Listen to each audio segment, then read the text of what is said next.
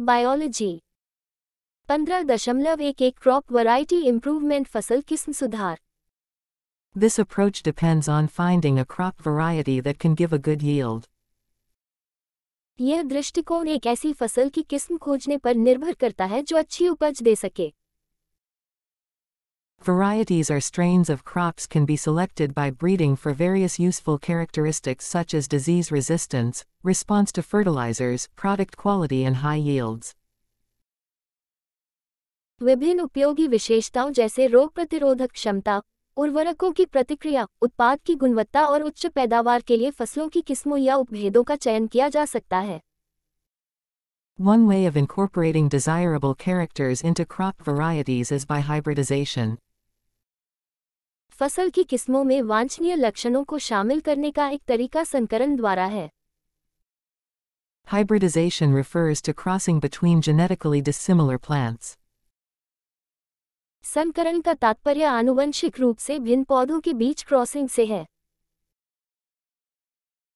This crossing may be intervarietal, between different varieties, interspecific between two different species of the same genus, or intergeneric between different genera.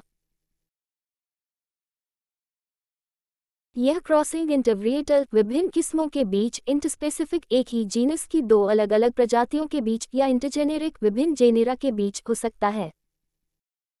Another way of improving the crop is by introducing a gene that would provide the desired characteristic. फसल में सुधार करने का एक अन्य तरीका एक gene को पेश करना है जो वांछित विशेषता प्रदान करेगा। This results in genetically modified crops. इसका परिणाम आनुवंशिक रूप से संशोधित फसलों में होता है। For new varieties of crops to be accepted, it is necessary that the variety produces high yields under different conditions that are found in different areas. फसलों की नई किस्मों को स्वीकार करने के लिए यह आवश्यक है कि विभिन्न क्षेत्रों में पाई जाने वाली विभिन्न परिस्थितियों में यह किस्म उच्च पैदावार देती है। Farmers would need to be provided with good quality seeds of a particular variety, that is, the seeds should all be of the same variety and germinate under the same conditions. किसानों को एक विशेष किस्म के अच्छी गुणवत्ता वाले बीज उपलब्ध कराने की आवश्यकता होगी, यानी सभी बीज एक ही किस्म के होने चाहिए और समान परिस्थितियों में अंकुरित होने चाहिए। Cultivation practices and crop yield are related to weather, soil quality and availability of water. खेती के तरीके और फसल की उपज मौसम, मिट्टी की गुणवत्ता और पानी की उपलब्धता से संबंधित हैं। Since weather conditions such as drought and flood situations are unpredictable, varieties that can be grown in diverse climatic conditions are useful. Similarly, varieties tolerant to high soil salinity have been developed. चूंकि सूखे और बाढ़ की स्थिति जैसी मौसम की स्थिति अप्रत्याशित होती है, इसलिए विविध जलवायु परिस्थितियों में उगाई जा सकने वाली किस्में उपयोगी होती हैं। इसी तरह, उच्च मिट्टी की लवणता को सहन करने वाली किस्मों को विकसित किया गया है। Some of the factors for which variety improvement is done are कुछ कारक जिनके लिए किस्म सुधार किया जाता है।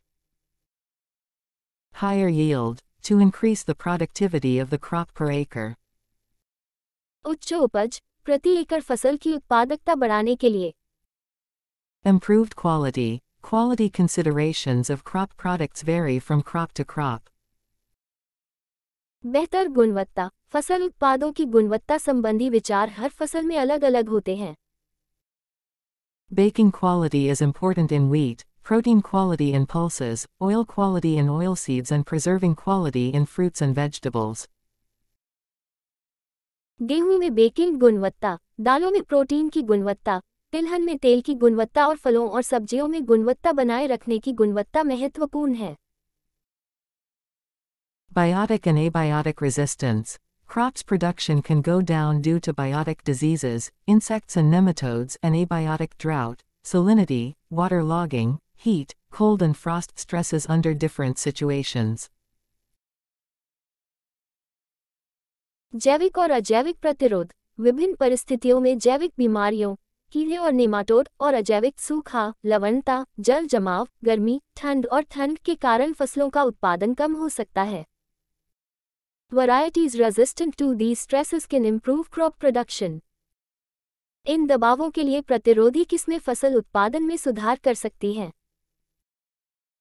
Change in maturity duration, परिपक्वता अवधि में परिवर्तन.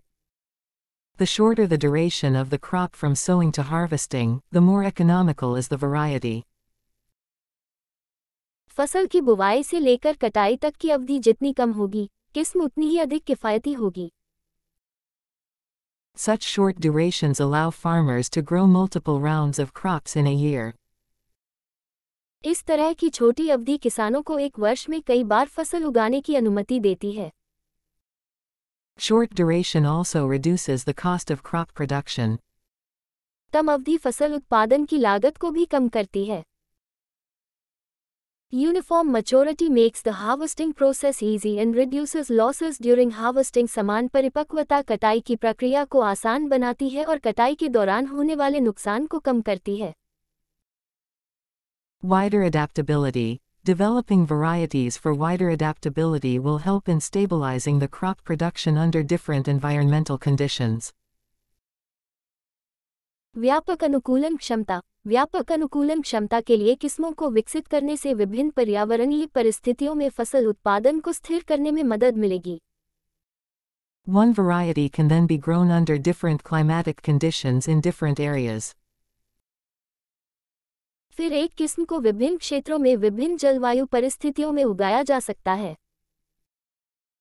Desirable agronomic characteristics. Tallness and profuse branching are desirable characters for fodder crops. वांछनीय कृषि संबंधी विशेषताएं. चारे की फसलों के लिए लंबाई और प्रचुर शाखाएं वांछनीय लक्षण हैं. Dwarfness is desired in cereals, so that less nutrients are consumed by these crops. अनाज में बौनापन वांछित होता है, जिससे इन फसलों में पोषक तत्वों की खपत कम होती है.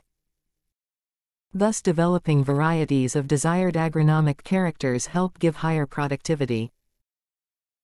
इस प्रकार वांछित कृषि संबंधी लक्षणों की विकासशील किस्में उच्च उत्पादकता देने में मदद करती हैं.